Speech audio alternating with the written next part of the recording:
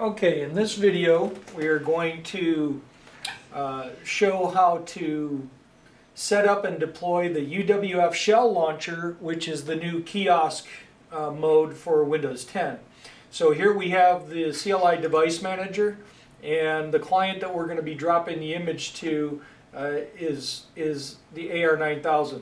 So we've already set up the remote patch, which is down here, and it's called Win10 Kiosk. I'm going to go ahead and show you the setup for the patch. Is basically you want to make sure don't change file extension is checked on. You do want to reboot the client if the FBWF or UWF in this case is enabled, and then the location of the executable file, which is located on this PC that's running the device manager software. So you can see that DevMan has the patch already set up, and we had created a folder on the PC called Recover. So that's where the actual file is. The executable file is in that folder. So we're just pointing the remote patch to that folder, and now we're going to go ahead and drag and drop that to the client. So we select the patch. We're going to go ahead and drag it while holding the left mouse button, drop it on top of the client. You'll see the icon change. Then it's going to say, are you sure you want to execute the patch? You say yes. Are you sure you want it to do a reboot? You say yes. Okay, and then you'll get, then you're done with DevMan.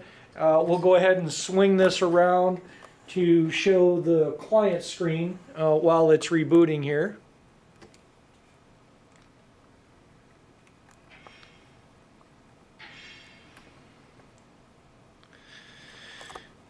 So the device is rebooting now.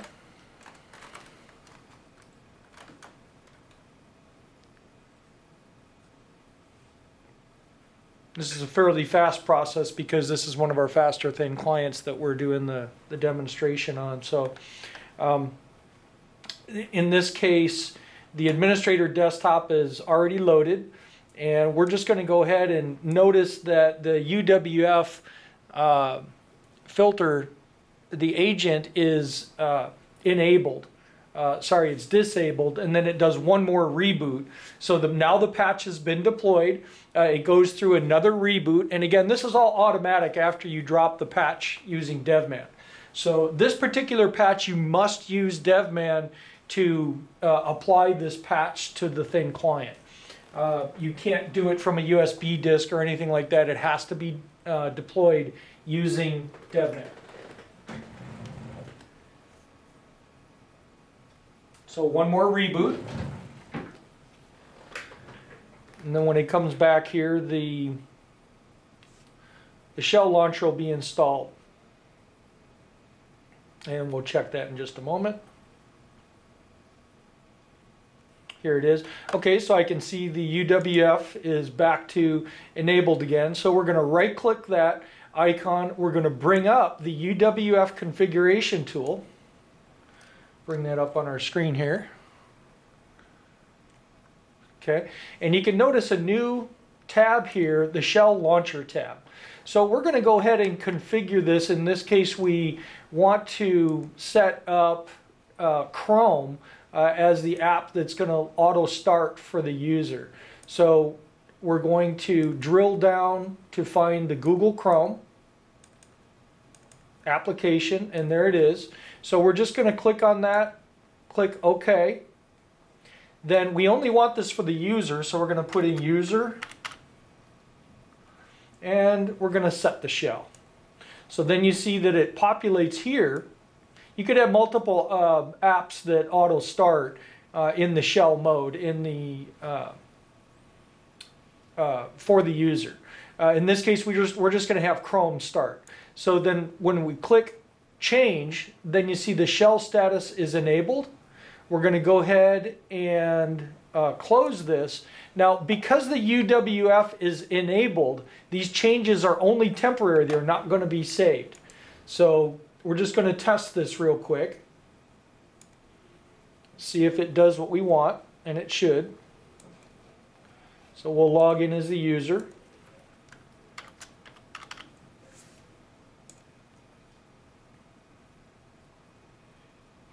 Okay, and it did exactly what I want. So it started the Chrome, and we'll go ahead and maximize that to save it. So the way to get out of the kiosk is the hotkey is Alt-Control-Delete, and then you can either reboot the device or sign out, switch user. There's various things that you can do. But in this case, it was just a quick video to show you how to deploy the patch. And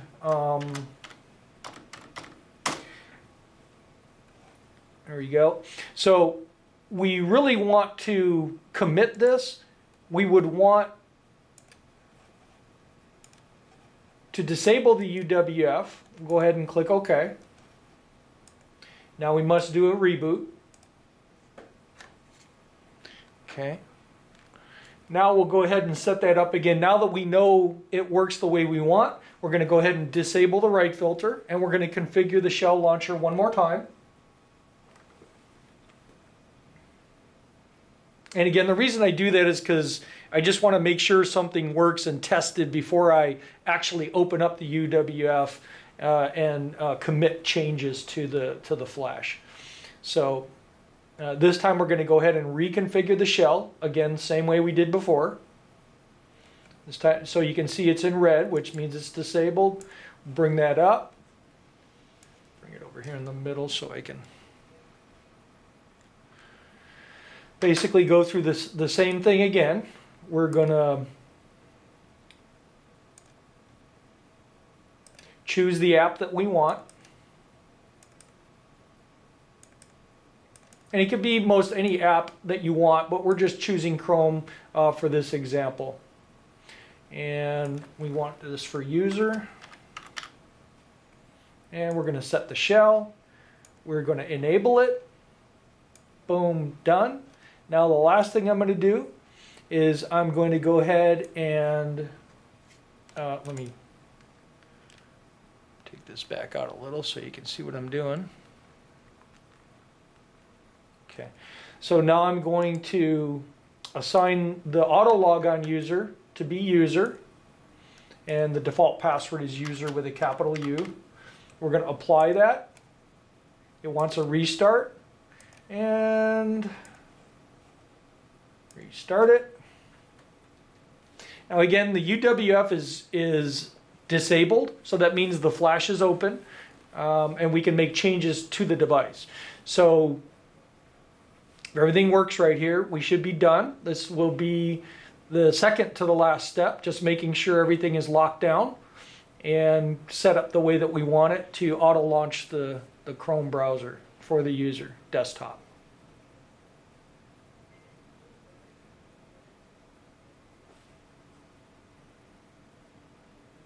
And there we go, and see if it launches Chrome. There we go. So it did, and now I'm going to go ahead and click it onto full screen because I want to make sure that that comes up for the user in full screen, that they don't have to do that. But you can also notice that there's nothing behind there. There's no start button, anything like that on the screen. So we're going to go ahead and commit this. And the way we commit it is to go ahead and enable the right filter. And this will be the final change that we make. Bring up the tool. Go ahead and click the change button to enable the filter. We must restart one more time, and now we are finished. So we'll do one more reboot. This thing should come up in user mode with Chrome auto launching. And of course, we could have set it to any other web page that we want, or any other app that we want. We just chose Chrome because it's an easy app to configure and launch for this demonstration.